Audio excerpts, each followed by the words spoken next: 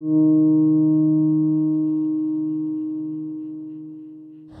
right here is my baby. This is, well, now it's called the Maeflower. It's spelled M-A-E flower. And it's called the Maeflower because I thought about it as like, okay, this is kind of like the first of its kind, the first to do its thing, like the Maeflower boat. Actually, my late stepsister, her name was Emeze Osamremida. We called her Maymay. She was actually born with sickle cell anemia. And so whenever she would have crises, we called her Maymay, I would call her Miss Amazing, when she would come out of them. And when she passed away in 2009 in a horrific car accident, I thought to myself, from that moment forward, I was going to vow to create anything that I was passionate about in her memory. That was a big part of this journey. Okay, just to keep you in shape and on top of things, she went to build that wooden sled. And here it is.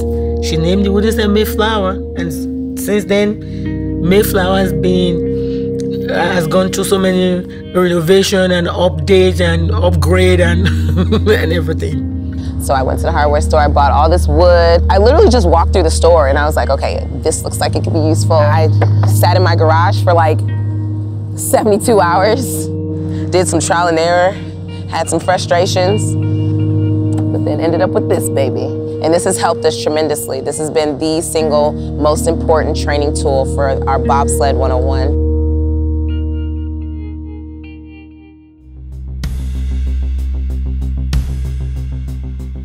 Basically, I decided that I wanted to create a bobsled team in 2016 after being in the bobsled world for a year. 3 years ago when she came and said, I wanted to do bobsled. I said, what is bobsled? She said, Ma, you don't know bobsled?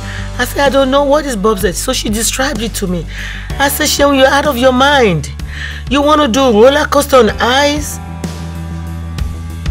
I recruited them, aka stole them. What they say is I tricked them. No, I'm just kidding. Do y'all say I tricked y'all? No, we're just saying I just say you stole us. Yeah, you stole us. So our goal for this one is going to be to make sure that we just stay right on this line. So you get to keep us straight. But remember, we got to hit at the same speed. I'm hitting so you can hit. Green! White! You know what? I feel like going down ice gets a little bit scarier each time, which is weird because like you would think that you'd get used to it, but I mean, the more you get competitive, the faster you know the sled is gonna go. If the brakeman doesn't hit very well, the driver might not have that good of a first steer, or, you know, moving forward, it might be a little bit more, you know, iffy. When we're in the sled, they can't hear anything I'm saying other than my screams, and vice versa. We can't really communicate because going that fast, all you hear is ice mainly, especially with them with their head being down. Your performance matters to everybody else, you know, it's like people are relying on you to get your job done.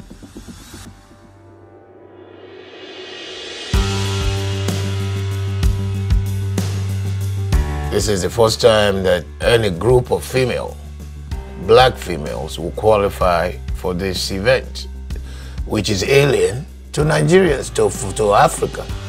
People sometimes look at things on the surface, but they don't realize that one, you know, we come from a country where in the history of both of our tribes, they didn't always necessarily see eye to eye. And this is something revolutionary, something historic. Being Nigerian is not the same as what it was 20 years ago, you know, and you know, same with being American, like those things have changed. And so I think it's pretty cool to see like the evolution of, you know, where we were and then what we are.